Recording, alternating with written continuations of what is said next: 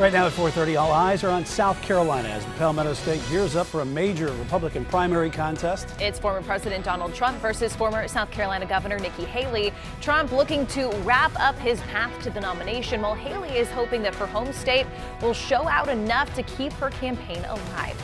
Queen City News is your local election headquarters with just a little more than 12 hours to go until the polls open. Our Washington correspondent Hannah Brandt is on the ground in Charleston for us this afternoon with the latest from the campaign trail. And Hannah, what are the two candidates doing in these last few hours before Election Day?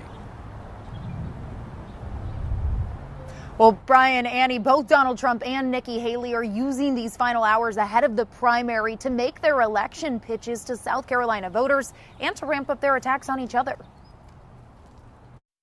Former South Carolina Governor Nikki Haley is hoping for an upset in her home state. This is the time South Carolina can really step up and show the direction that we want our country to go in. Haley is trailing former President Donald Trump by a wide margin in the polls, and Trump is already declaring victory. Nikki Haley is losing to me. It looks like she's going to lose by 25 or 30 points. That's a lot. But Haley argues it's too soon to count her out of the race. We don't anoint kings in America. We have elections. South Carolinians deserve the right to vote. And she's trying to convince Republicans that she's the best candidate to beat President Joe Biden in November. Donald Trump can't win a general election. But Trump accuses Haley of hurting the Republican Party by staying in the race and says this is a time for Republicans to unite around him so they can defeat Democrats in the general election. She's not doing well, and we can't let it happen. You know, we have to stick together. And even if Haley loses to Trump as expected tomorrow, she says she's not dropping out of this race. Brian, Annie, back to you. So, Hannah, if Trump really dominates in South Carolina tomorrow, could we see Haley change her mind and just end up dropping out? Well, that's always a possibility, but Haley's team tells us that they've already started to assemble their campaign teams in the states that have primaries after South Carolina. They also say they've committed 7 figures to a national ad buy. Both of those are signs that they're planning for a future in this race. Yeah, and Haley still raising a lot of money for her campaign. Hannah Brandt live for us in South Carolina tonight. Well, Trump himself is in our neck of the woods as we speak. This is a live look down in Rock Hill, where the former president is speaking to supporters at Winthrop University. He just came out onto the stage after an introduction from South Carolina Governor Henry McMaster. After this rally, he is scheduled to speak at another event in Columbia later on tonight.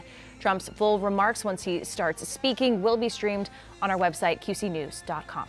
And you can watch the primary results with us on Queen City News tomorrow night. I'll be here with Queen City News anchor Alicia Barnes and our chief legal correspondent, Khalif Rhodes. That's tomorrow night after college basketball. Well, the fact that Nikki Haley is still in the race has garnered some criticism from her own party, with many saying that Donald Trump has wrapped up the nomination. As Hannah mentioned, Haley said that she does plan to stay until after at least a dozen plus primaries and caucuses happening next month and on Super Tuesday.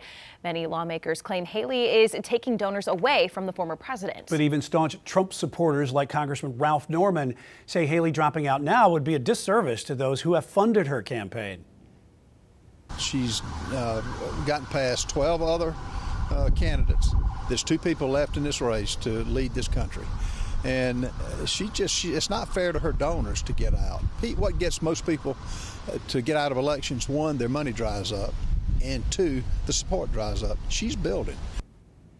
Meantime, South Carolina Senator Tim Scott is pushing Haley to get out and throw her support behind Trump like he has.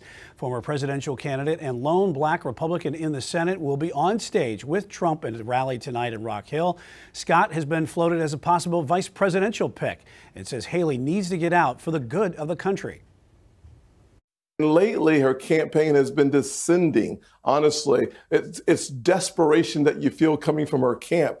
And when you feel that type of desperation, that means the race is already over. And the leading person, Nikki Haley herself, has to come to realization. She has to realize that this race is over. It is best for the country, not just a party. It is best for America that we focus on Joe Biden.